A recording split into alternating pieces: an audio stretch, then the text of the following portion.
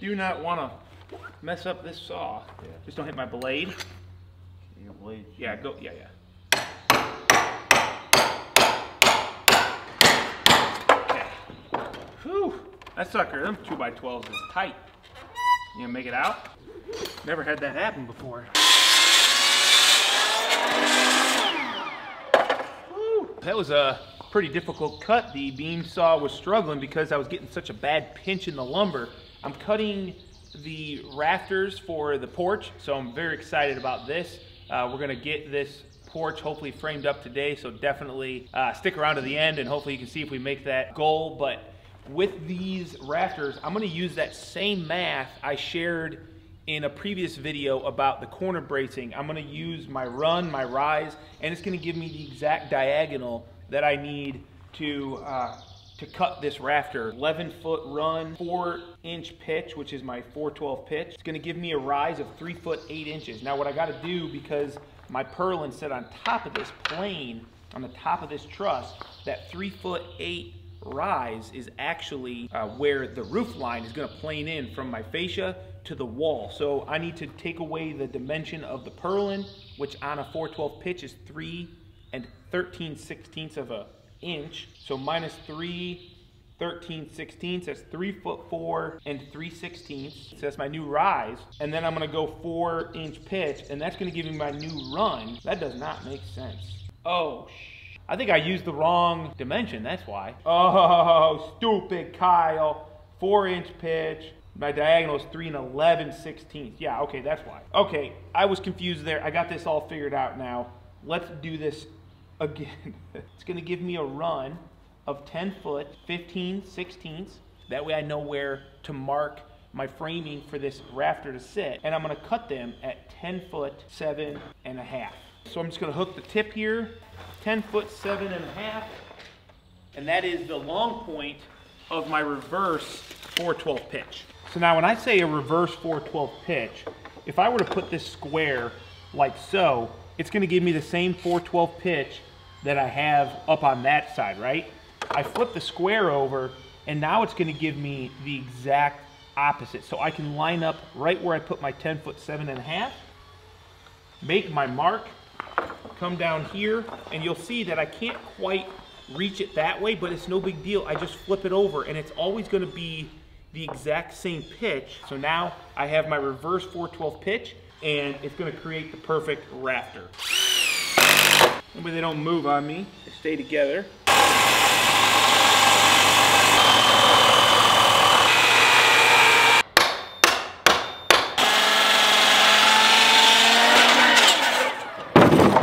Hey, look at that, I've got 4 matched rafters, which is gonna help ensure that the building is nice and consistent. Everything is good. I might as well mark all my purlin locations as well while they're exactly where I want them. What I have to do is, once again, I'm gonna use math, which I'm not gonna go over. It's the same math to calculate where that first purlin ends up on the top chord of this rafter here. So I've already done the math. It's 12 15/16. So I'm gonna go ahead and square that across, set my tape measure across the top. I'm gonna lock it down so it doesn't go anywhere, and I'm gonna line up 2 foot right on the mark here I just did, because that's my spacing of my purlins. And I'm gonna mark 2, 4, 6, 8, 10, and then I've got a space up here that's a little odd, but on the top of my truss, rafter, whatever, I always mark 4.5 inches, and that is the top location. And all 4 of these should be basically identical. All right, so here we've got our ledger board that we're screwing into our 2x12 header, and that's what's gonna support the ceiling, but also it's gonna support these 2x6s that go out to create our overhang and also support the ceiling of the roof. But what I gotta do is, I'm gonna go ahead and notch this 1.5 by 3.5 out so that it sits over top of this ledger board.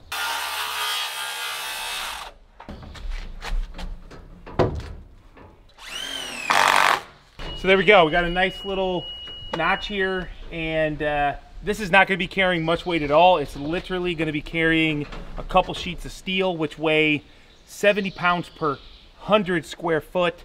So this is a really nice, easy detail, and we'll also have some perpendicular framing to support this span of steel. 3'4", 5/16".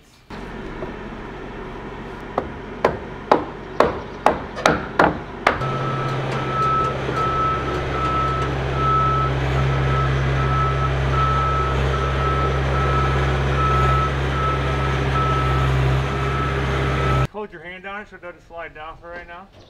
You're gonna be 10 foot and 15/16, Greg. This lift is so annoying. I can't hear the sound of the lift rocking. Bro. For real. Dude, look at them cuts though, huh? Not bad. Not bad. Ready? Yeah. Okay, you go ahead and get it where you want it. Right there. Go ahead and put a screw in it. Just go ahead and lift yours up. I'll do whatever you need. Take her up and towards the wall. Go ahead. Go. I am exactly on my mark here. I don't know about perfectly plumb. I'll check that.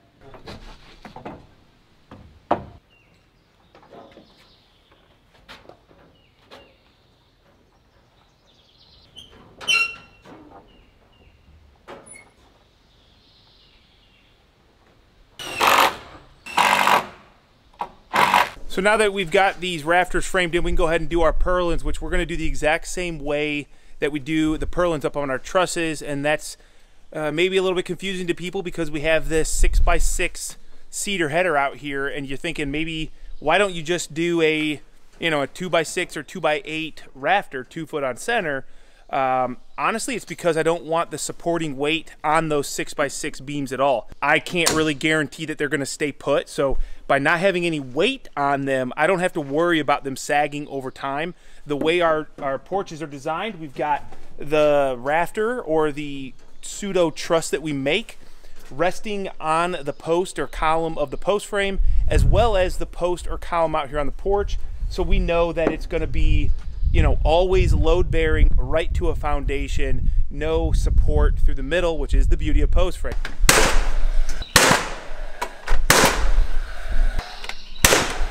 That one get leveled up. What's that? That one get leveled up. Yeah, I did actually.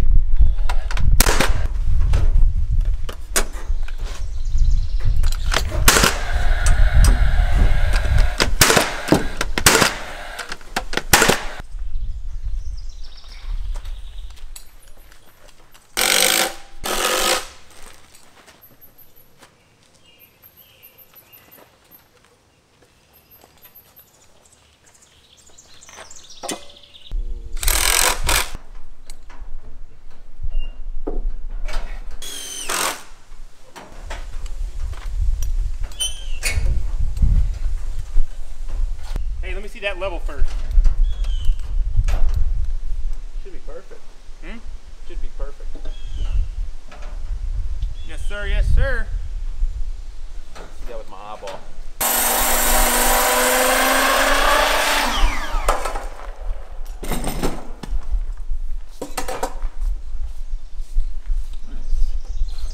Pretty good, my son. I'll meet you up there? Yep.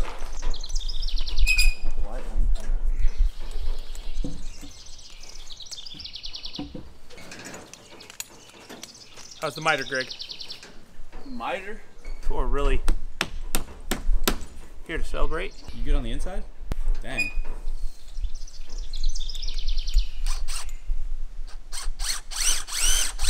I mean, I hate throwing around the word perfect, but that's pretty dang near perfect. It looks really good, doesn't it? Yeah. All right, go ahead and just double check on this column to be good. Yeah. I wouldn't change anything. Whoop. It's all you, man. Oh wait, just wait. Don't try and. Okay. Whoa, bro. Beauteous, huh? That was amazing. Not bad.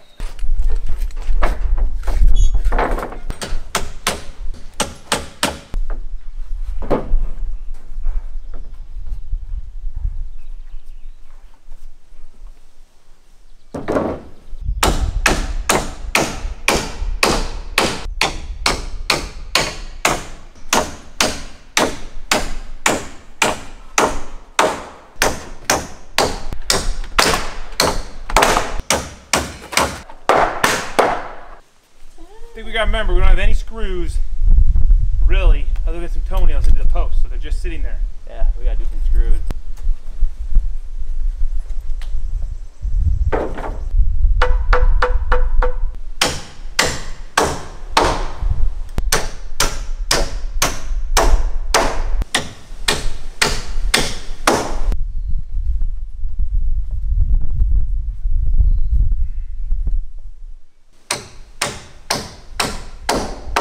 All right, so now we got all of our framing where we want it, we can snap a line on these tails for our overhangs. We're gonna create a perfectly straight overhang, and then we're gonna use that perfectly straight line to come back and make sure that these are also straight as can be compared to the fascia. That way everything looks perfect.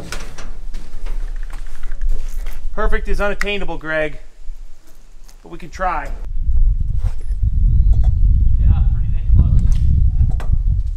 So we'll get these on, and then we'll get our headers fastened and everything. You know what I'm saying? Yeah.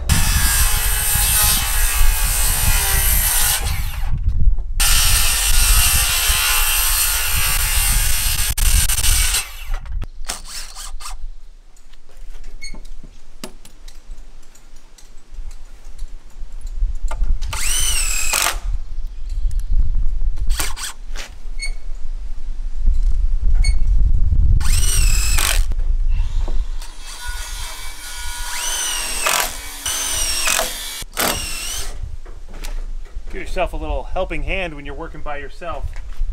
Screw block works perfect.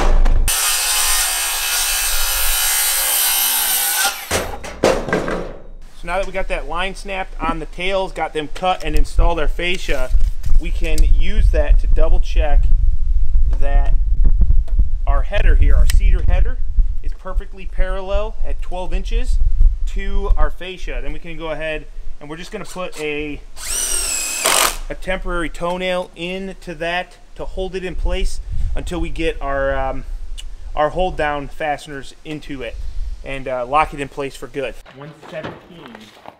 5/8. 5/8 Tip. is the tip. No, let me use my tape. So we're the consistent. I'm not nervous. I just want this to be good. You know what? It doesn't have to be perfectly tight in this area, just as long as it's perfectly tight in this 100%, area. yes. But perfectly tight all around would be best. But that would be the best. Yeah. At this moment, I realized I didn't charge the battery in my microphone for a while, and it went dead. So I'm just going to talk you through what we're doing. So I'm just going to use the beam saw to cut up these cedar posts, and these are going to be non-structural, non-load bearing, just a visual beam to break up the underside of the porch, which we'll, obviously share with you as time progresses and as we get to it. But for now, we just had to go ahead and get them installed so that we could finish the porch framing. And this is what we came up with. We just got some nice 45-degree miters, and they're gonna sit right into the pocket that you can see there on the right side that we made when we were making the outside header on the porch. Turned out pretty good, nice tight joints, everything's gonna look good. We've got some temporary screws just holding it into place, and we will come back with some lags after all of this is framed. It was a little bit tricky getting them in because of the tight fit, so we pushed the header out and then just pulled it back in place since it wasn't fastened. Worked out pretty good. Greg and I are just looking at that detail, pretty happy with it. You'll see we got a nice little high five. Now time for some lags. Given these Power Pro lags from Hillman, pretty beefy. These things are really beefy structural screws. Usually we use a GRK, so we're giving these a go to see what we think. Let's give it a try with the triple hammer.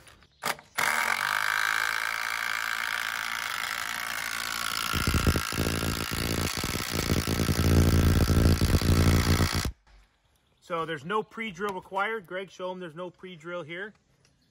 No pre-drill.